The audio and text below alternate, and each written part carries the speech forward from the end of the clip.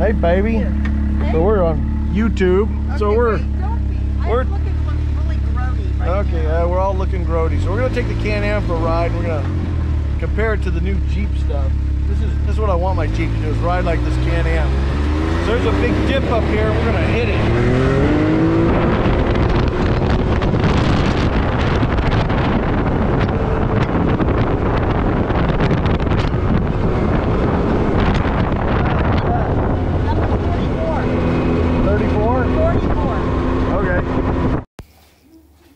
Okay, so this is about 40 miles an hour. This is a dip I can take in my dually at maybe 15 or 20, normally around 10 miles an hour. And sort of as I talked about, I want to get my Jeep and the suspension on my Jeep where it, you know, probably never be as good as the Can-Am, but gets something where I can get a little more high-speed action out of it. So keep that in mind as we go through this next couple of videos about my Jeep, about, you know, the Dana 60 and all the upgrades I did, because this is the goal. Okay, YouTube. So, guess I wanted to do a little wrap-up video of the Dana 60 upgrade project. You know, I'd already stretched the wheelbase. Kind of talk a little bit first about, you know, how it turned out. I've been driving it now for about a week. Posted a video on the coronavirus and did a whole bunch of upgrades. Had to grease it, top off the transmission, had to replace the front track bar rubber bushing with a Heim joint. Did a couple little upgrades to it and fine-tuned it, and now she's running pretty good. Had a couple goals on this build.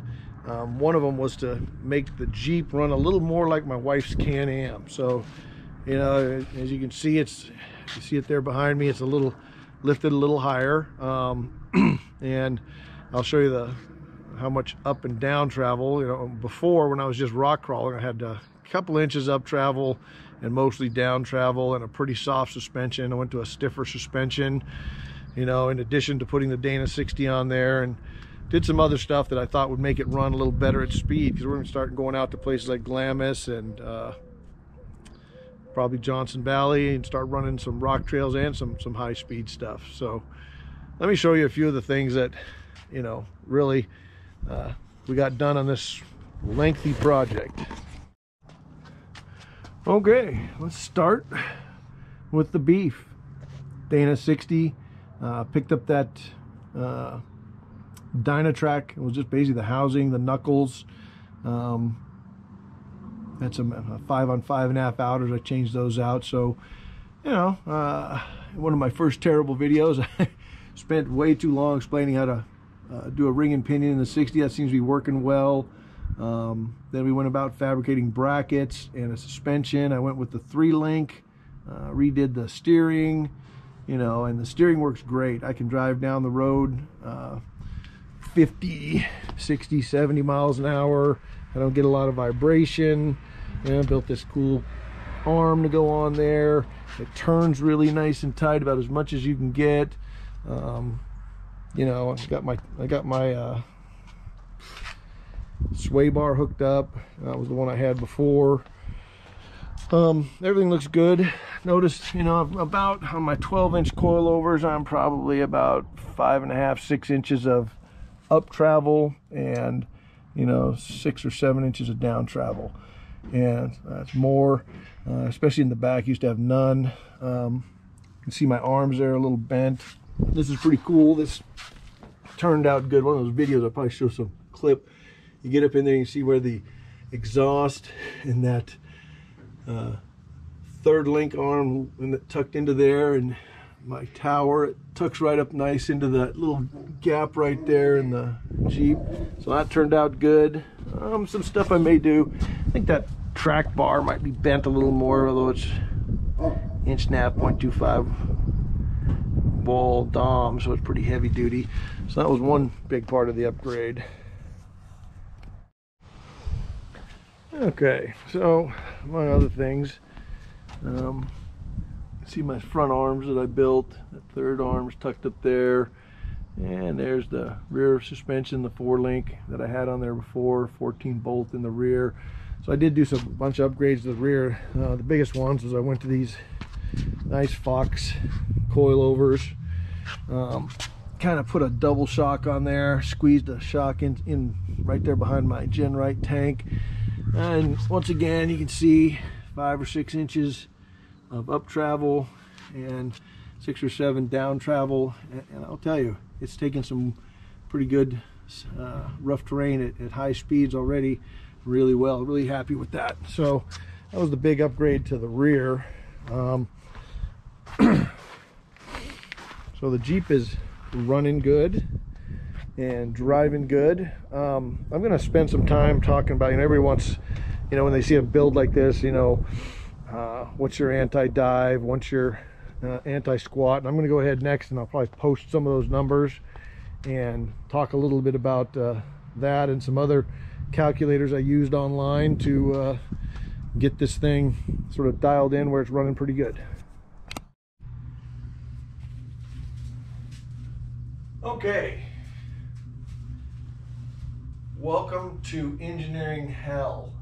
This is part of the video probably most people will tune out, but I wanted to sort of talk about my Jeep, and after all this work, what actually happened.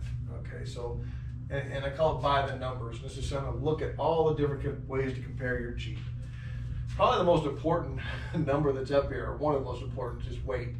A stock Jeep, 3,407 pounds. My Jeep weighed on a scale the other day, 5,150 pounds, almost 1,800 pounds of weight I have added to that Jeep. That's a lot. That doesn't even include me sitting in there. So that's a pretty interesting thing. So clearly a stock Jeep is a lot lighter than mine. And that's a big deal because you need a ton of strength to make up for adding all that weight. Okay, so, we'll talk about some other stuff. My wheelbase got stretched from 93 to 102 inches. And of course that improves your approach angles from a stock at 42 in the front, 32, and I'm about 20 degrees in the front, about 0 in the back. So your approach and departure angles are, affected of course by your wheelbase and big tires. Width, best number I could find was a stock Jeep is about 66 inches wide. Mine is, it's about 82 in the front, 81 inches in the rear because the tires stick out. About 16 inches wider. That's a significant amount, about 8 inches per side. So you got all this extra width, you got all this extra height, extra length, and then you start talking about, what did all this weight gain me? So I want to talk a little about the axles. So I went for my stock Dana 44, and we'll talk. I think they're 1.31 30 splines. And the front 60s is 1.5 35 splines. 14 bolt is a 35 spline. It's got a huge shaft. It's kind of tapers. I didn't want to put just a dimension because it kind of changes, but I don't necessarily hear about a bunch of people breaking 14 bolt axle shafts, and I guarantee I'm not going to break one with my cheesy stock motor. We'll address that problem later. The axle tubes, they're like a 2.5 inch by 1/4 inch wall tube, and they're just notorious for bending. My front 60 is a 3.25 inch and a 1/2 inch thick. My rear is a 4 inch and a 1/2 inch thick axle tube, significantly stronger. I'm not gonna have to worry about bending those. I still kind of wonder why guys, spend a gazillion dollars trussing a 14 bolt or a 60. I mean, man, you got to be doing some serious jumping and hammering if you're gonna bend something like that. But okay, people do it. It's cool, and that's what they do. I can understand adding brackets and a truss over the top to hold the bracket, but I see these giant contraptions where they welded them into these super stiff structures. And it does add a ton of weight. When you're talking about, if you did that to a stock axle, I would get it, especially with the flimsy axle tubes. But to something like this, what I'm running, I still see guys doing that. But seems like the popular thing to do. So that's it. You know, I went from a 760 U joint to a 1440. Those bigger U joints. I mean, that's really, when you go from that 44 to that 60, you know, that bigger U joint, or if you run RCVs, that bigger RCV, that's really the one where you really gain a ton of strength, you know. So, you know, so that the axle is pretty cool. The design is actually really important too. As I went from stock, I had a semi-float in the rear, which means it doesn't, you know, if the axle shaft breaks, it means your tire falls off. And I had a unit bearing in the front, which means you can't lock in and lock out and get all kinds of driveline vibration problems. And as I upgraded, got to a full float rear, I could snap an axle shaft, pull it out, keep rolling down the trail, no problem. You know, my front is a full float, 35 spline outers with locking hubs, which means if I break an axle, I can unlock a hub. Lots of stuff that helps you get off the trail. Kind of it for the axles. Travel, I didn't know what stock was, but stock doesn't have a ton of travel, we know that. I've got 12-inch coilovers. When you start talking about total wheel travel, because they're not at the end of the axle, I get about 14 inches per side, front and rear. My spring rates, you can put whatever you want on a stock Jeep, but stocks are about 200 pounds, and I'll talk a little more about this later. I went to my combined spring rates about 113 pounds, and when I go off the upper tender coil and I hit the mainspring, I'm at 300 to 325. I did find a number for a stock articulation. This standard sort of RTI ramp is about 450 on stock. I'm somewhere around 900 by my rough calculation, and clearly I've gained a ton in articulation. The numbers everybody wants to know. Oops, I forgot to write this one down.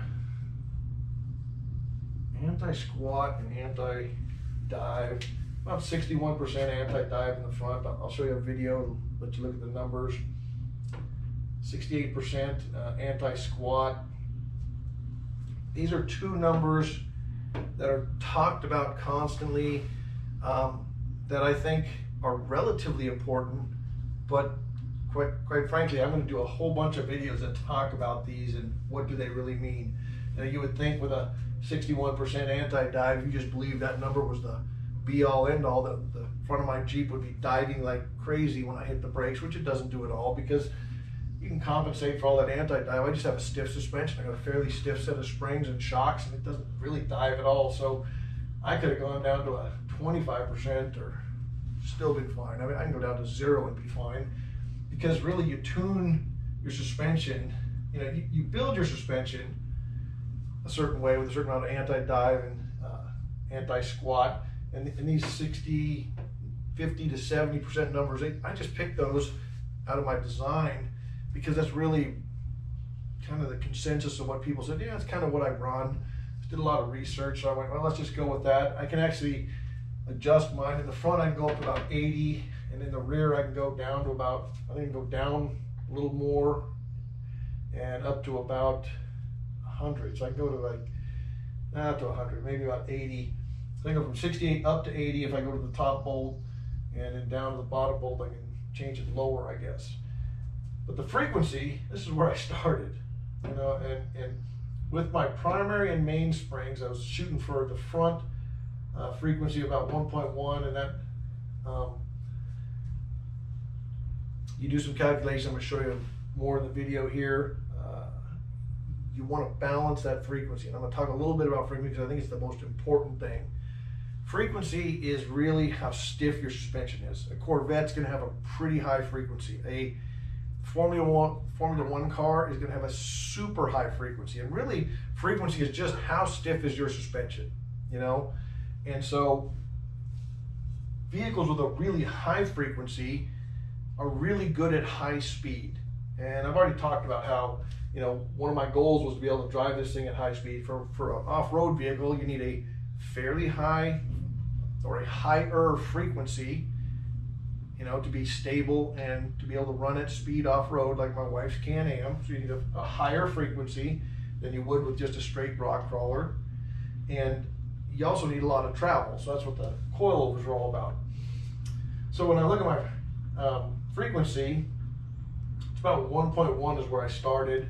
That's how I selected my springs, you know, and that's where you select your spring rates, and the spring rates lead you to how long they need to be to get the desired ride height, and you do a lot of calculations to get where you want to be. You sort of back in. Now when I get on my main springs, I'm up about 1.6, 1.7, and that means when I'm really hauling and I bottom out that, you know, that coilover compresses to the point where it puts all the weight on the lower spring or the main spring, it really stiffens that suspension up. You know, that's good. Like if you were, you know, if you're jumping, if you're running high speeds, catch a little jump and you're going to bottom out, you want that kind of softens that blow at the bottom, really stiffens up your suspension. So this is the stuff that describes the Jeep and what I've done.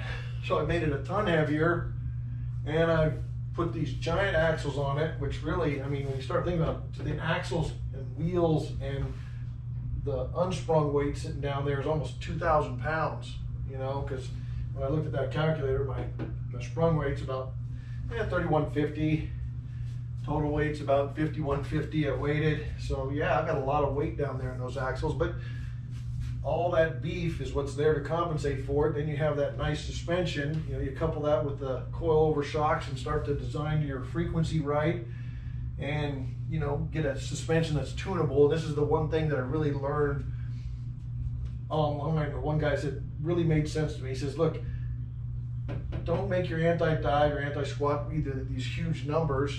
Use your springs and your shocks to tune your suspension, because you really can't tune these once they're in, but you can tune your springs and shocks. So that's the summary. Expect some more videos that talk a lot about how to use these calculators for frequency, anti-squat, and anti-dive, and expect to see a lot of videos where I actually run out and hammer the Jeep pretty hard to see how it performs with these numbers, and then change them up if I need to. Thanks.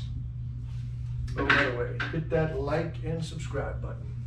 Okay, so here's a shot of my front 3-link. So this would be anti-dive. The number everybody likes to look at is at 61.44%. Gives me some tunability. Doesn't have a ton of dive in the front anyway, because I have a really stiff suspension, so I can work that out.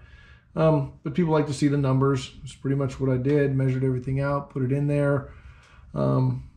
Everything looks good to me. You know, I'm happy with that 61.44. I can adjust it if I felt I had to. This height from the ground, this is at the frame end. I can actually lower that 3 inches. I have 2 places I can mount the frame, and I can go down 3 inches. So I can go from 27.5 to 24.5, and I could tweak my anti-dive up to 88.68, 88% basically. Initial test drive, and absolutely no reason for that. That thing doesn't really dive in the front. Okay, here's another fantastic Villa Vista creation, and in this one, essentially what you can do, oops, let's get rid of that, is you can go in here and you can put in your spring rates and measure your springs, how much they've compressed, and it tells you essentially, it comes up with an average like corner sprung weight. So when you look down here, this is the important thing. I'm a little over 900 pounds on the front, about 640. Probably when I'm loaded a little bit heavier than that. So you know, somewhere around 3,200 pounds of my total 5,150 pounds is being held up by the springs, and the other 1,900 plus, almost 2,000, we'll say, are those heavy axles and tires. And so it gives you a sense that my Jeep at 5,100 pounds, you know, this helped me understand, you know, how much weight and where it's at. So it's got a considerable amount of weight in those big axles. So interesting, compared to some other Jeeps like my buddy Matt's sometime. So another tab on this one is the front to rear balance. And one of the things you notice here is he did some calculations. Now, what this is designed to do is if you've ever been driving on a road and you hit some whoops and your Jeep starts kind of bucking, you know, and you have to slow down to stop it from bucking. And so these are suggested rates. So at a different speed that you can put in there, you put your wheelbase in there and the speed and what your front frequency is, and it should be able to tell you what your rear suspension frequency be. So this first one, I know what my front suspension frequency would be. What should the rear be? Now I'm using 1.5 when really my front suspension. So I'm going to look here like, okay, I got a 102-inch wheelbase at 60 miles an hour. I've got like a 1.1 frequency, which I know from my other calculations. And it says I should be about 11.9% higher, or about 1.2. And ultimately, that's what what I did when I designed it. I found this to be much more important for my purposes than actually understanding anti-squat and anti-dive. And it's funny, if you actually read Bill Vista, he says this is ultimately where you start. You say, hey, what do I want to do with my vehicle? I want to drive it somewhere between 0 and 60 miles an hour. I don't want to have it bucking all over the place. And so what it says is, if you want to do that, and you pick a front frequency of 1.1, and you can look up that a 1.1 is a reasonably stiff frequency. About 0.8 is a really flexy royal crawler. 1.1 is kind of more a street car, which you'd see, and it tells you like at these different speeds that the frequency on the rear should be more. Now the frequency is determined also, so weight plays a big factor in frequency. And so actually what ended up happening is I wanted, because my front was so much heavier over here, heavy front, light rear, your front to rear balance, you want your frequency, up here to be, let's do this, 1.1. I'm never going to go 80 miles an hour in that thing, but I was shooting for around 20% higher, so I'm in this 40 is probably going to be what I'm going to be hitting the dunes maybe on. So then you start to go, okay, I need about 20% higher. That means puts me at 1.2, 1.3. And then I go, okay, actually about 1.3 or a little higher. So, and that's what I ultimately ended up doing. So frequency was important. Now the frequency, we'll get into more detail about what frequency means. But I have 2 different frequencies for the front and 2 for the rear, because I have those dual rate springs. And when you hit that stop and you transition from your combined spring weight to the main spring weight, you're going to have a change in that, and it's going to stiffen your ride up. And it's kind of one of those things that when you're hitting things really hard and fast, you'll find to be pretty helpful. But this is kind of where you start, and then you look at anti-dive and anti-squat, and you talk about that. But this is how you tune your suspension for the kind of ride you want. I'll talk a little bit more about that, but I wanted to show you how I used this spreadsheet and found it to actually be more useful in designing the way I wanted my Jeep to ride than either anti-squat or anti-dive.